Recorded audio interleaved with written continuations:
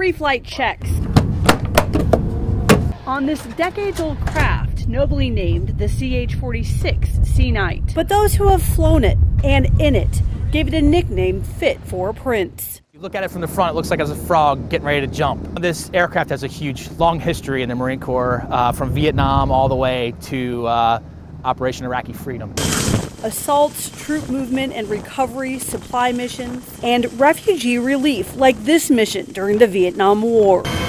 Now, HMM 774 has a unique designation. The last operational squadron. Pressure T5NG, oh, look good. On this day, Major J.C. Spencer will fly alongside his CO, Lieutenant Colonel Dominic DeFazio. Okay, 3, 2, 1, dropping the hammer.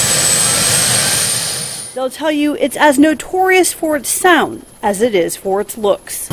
Because those Marines are going to be on the deck to come and see you in a little bit.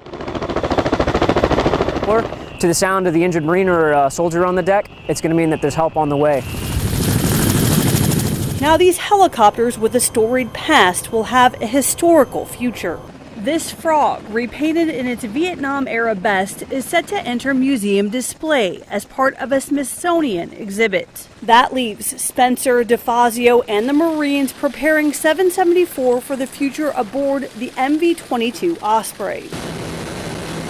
With dual rotors reminiscent of the 46, Spencer says the sleek Osprey serves the Marines in a similar fashion. Humanitarian aid, disaster relief, CASEVAC. But its differences are key to the modern mission.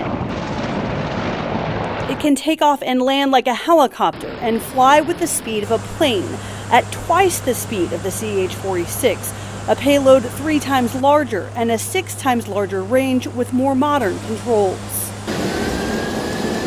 V-22 brings a whole lot of capability to the Marine Corps specifically, but really to every service that's out there. You can get anywhere you need to go and you need to get there quickly.